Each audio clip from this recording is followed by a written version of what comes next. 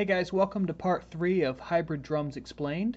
Today we're going to go through setting up triggers, all the parameters inside the module to make sure that you can get everything firing on all cylinders and not firing when you don't want them to make a sound.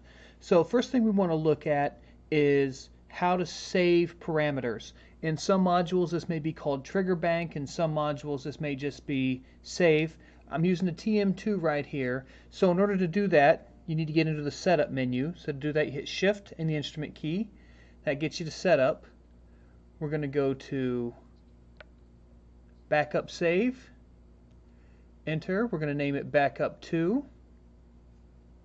We're going to save it into the number 2 spot. We're going to overwrite that setting right there. And am I sure? Yes. Now any changes that are made, I can go ahead and go back to at least where I'm at here. It's also really important if you use multiple drum sets for different reasons. For example, I have a couple different rehearsal studios I play at that have house kits, and a couple gigs that have house kits that I've had a chance to actually dial these in. You want to dial in your triggers based on the drum because drums may be bigger, maybe smaller, maybe tuned tighter, maybe tuned looser. All those things can affect specifically trigger performance, kick drum trigger, snare drum trigger, anything that sits on a drum head. You want to make sure to dial that in. So you want to make sure to save all those settings when you're done with that so you can go back and recall it if you ever use that particular drum set again. So let's go into how to set this up. What I have set up today is I just have my KT10 set up and I have a BT1 set up, and then I have on the ring of the number 1 I have my just standard kick drum trigger, pretty much my standard setup we went over in the last video. So in order to change your parameters on this module, you go to setup, and trigger setup is what you're looking for. So we'll hit enter. So the first thing you're going to come across is type of input. On my first one I've got pad times 2. That means I'm splitting it. I have 2 separate pads going to 2 separate places, one to the kick drum trigger and one to the KT10 pedal. On number 2, because it's a dual zone pad, it's head and rim together. That means I'm using one trigger, the head and the rim sound together. So if you're using like a PD8, PD120, any kind of head rim dual zone pad, you want head and rim. If you're using a splitter cable or just a single mono pad like a Dawes pad or something like that and you're only using one, then you want pad times 2. So on channel number 1, that's my kick triggers, I have pad times 2.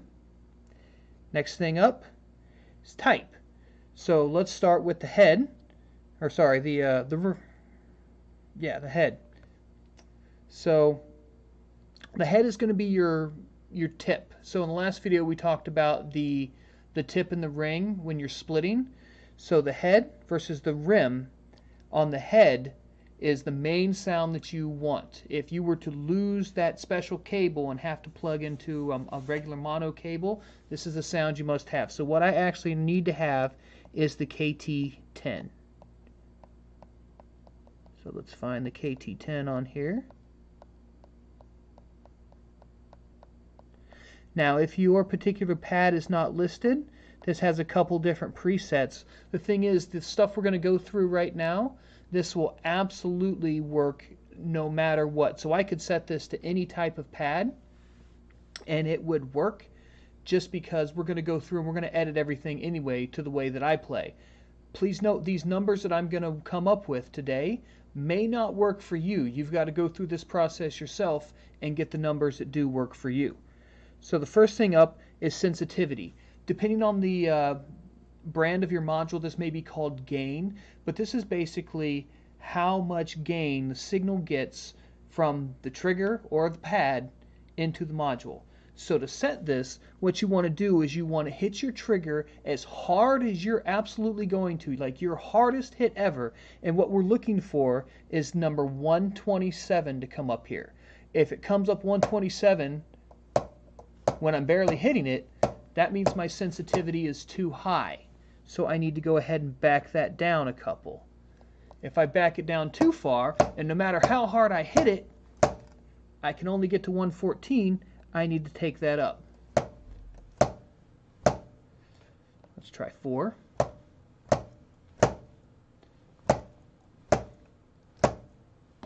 So it looks like 4 is where I want it to be. You only want that 127 number to be your absolute hardest. I'm using my kick trigger right now, just burying that beater in there as hard as I can. That's 127. That's the number you're looking for. Next up, we have threshold.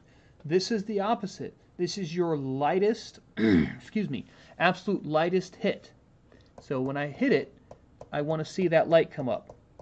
I can hit it and it's not coming up, so let's go down a little bit till it does. Now, be realistic with yourself. Am I ever going to tap this pedal this light? Yes or no? If I am, then yes, you want to lower that threshold. So like my snare trigger, I think is set to 1 because I want to hit real light ghost notes. On my kick trigger, I actually keep this up a little bit because I'm never going to hit it that low. The reason that's important is if you set this really far down and I stomp on the floor next to it, I'm not actually hitting the pedal. I'm just stomping on the floor, and sometimes it's triggering. So if your threshold is set too low, the slightest little jar of your pad or your pedal, like if your pad is mounted on a drum and you hit the drum and the pad is sounding, then you need to bring your threshold up. All right, so let's bring that up to about 14, 15, and let's try it there. Keep bringing it up. All right, looks like 17 gets me right where I want to go. And I'm actually going to take it down one more to 16, just to be sure. I don't really have any issues with this firing, so I should be good. Next up is curve. I prefer linear curve, but there's a couple different curves in here. You've got exponential, which basically means it starts at 0 and just exponentially gets louder. So it's going to hit that 127 number way sooner. It's going to output it. So I don't have to hit my hardest number, and it's going to focus on the upper range. So if you're playing and you just need more, you just need to like a wall of sound out of that particular trigger, then you want to go exponential. It even has exponential 2, which is even more. It's real easy to get that 127 on there. Next up is logarithmic. Logarithmic, log 1 and log 2, that's kind of the opposite. It's really going to focus on that bottom end and give you a lot of bottom end sensitivity, and then until you hit it.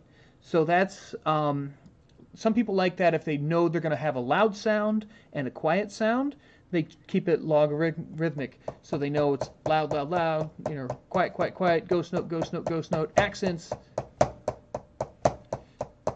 And all your accents are really, really jumping up 50, 60 at a time. Logarithmic 2 is different. Loud 1 is basically just loud all the time. And loud 2 is just louder all the time. Again, I prefer linear. The great thing about most modules is this setting can be changed inside the patch. So say, for example, I have a patch that I just always want to be the same volume. I can set that, or I always want it to be mostly loud or really quiet or really loud. I can set this setting in the patch. So I really like to keep it linear because most of my sounds, I want a linear sound. I want it to respond in a normal way. Retrig cancel. So this is really important. If you're hitting the pedal and it's sounding more than once, you want to come to retrig cancel and crosstalk cancel are the other ones that we're going to talk about. All right, retrig cancel. Mask time is another one. This doesn't have a mask time. Some have a mask time. We'll talk about that just a little bit. So what retrig cancel does is if there are 2 hits with the second one quieter within a very short period, it will cancel the second hit. It'll just not send it to the brain. It will not sound any notes. So if you find you hit it and it goes da-doom, da-doom, da-doom, then you need to bring that retrig cancel up. You want to keep this as low as possible though, because the higher this is, especially on snare pads, if you play really, really fast double bass with a single trigger, you can actually outplay your retrig cancel time, and it can cause you to start skipping notes because it's doing that. Mask time is very similar to retrig cancel, whereas retrig cancel specifically looks for a second note that's quieter. Mask time means you're going to wait a specific amount of time, usually in tenths of milliseconds, before it listens for another note. That's really nice to have on like floor toms or kick drums that are unmuffled because the waves are still there. They're still kind of flopping when you hit them, so it can actually hit the trigger twice and make it think that you played two notes. So mask time is better to use rather than retrig cancel on bigger drums when you're talking about triggers. If you're talking about pads, keep that mask time really low and go to retrig cancel. All right, next up is crosstalk cancel. So let's say if I hit my kick drum and my hi-hat sound on my snare is sounding, then that's where you bring this up. Usually about 30% to 40% is good. What that means is if you hit 2 and you're just a little off, you're going to be okay. If you're dead on, it's only going to sound 1, but we're talking within milliseconds of each other. So I usually keep that set about 40%, and I have no problems whatsoever with crosstalk between my triggers or my pads. So let's go ahead and set up the BT1.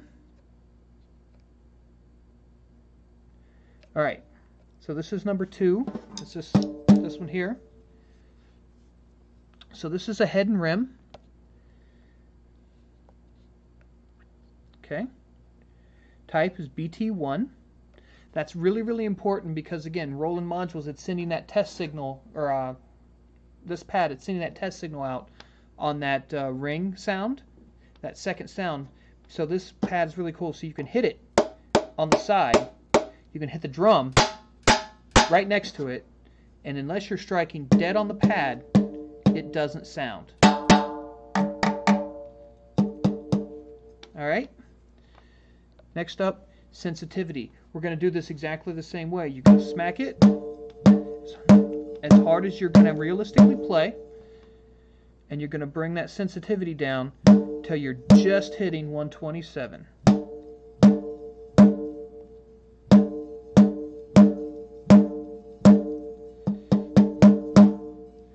Looks like right there. Let's try 7.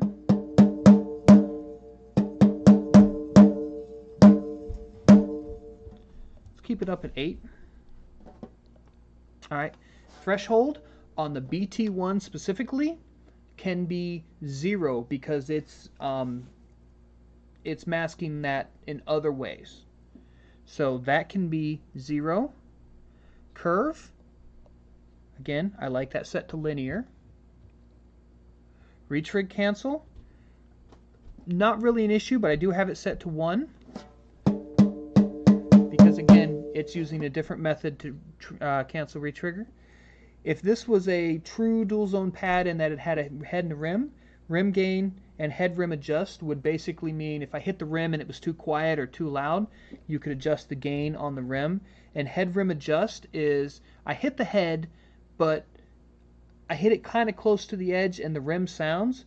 That's what head rim adjust means. You use that to adjust how sensitive the rim sound is versus the head sound, so you can actually make it, because sometimes you get a pad, you hit it right at the edge of the head, and the rim will sound. So that's what you use head rim adjust for. Noise cancel, I don't have any issue, so I always turn that off. And crosstalk cancel, I have this one set to about 20. It's fine, that's what comes default, and again, I've never had any issues with the BT1 crosstalking with anything. So there you have it. That is how you set up all of your sounds. Once you go through one, go through all of them, and just play these electronic drums and listen to each individual sound. If you hear one starting to double trigger, that's when you start wanting to look into that retrig cancel or maybe mask time if it's a trigger on a bigger drum. If you find that it's just not as expressive enough, like every time you hit it it's just too loud, maybe try turning that sensitivity down or that gain down just a little bit. If you find that you hit it and it's just not sounding, go for that threshold, bring that down a little bit. Or if you find that maybe it's just sounding too much, like I hit the drum next to it and it's sounding, maybe bring that threshold up a little bit. Sometimes it takes some experimentation because it really depends on what triggers you're using, where they're placed, and if they're getting any sympathetic vibrations from other drums. If you guys have any questions about how to set your drums up or how to set your triggers up, please ask them in the comments. Let me know. I will get back with you. Thank you very much, and you have a wonderful day.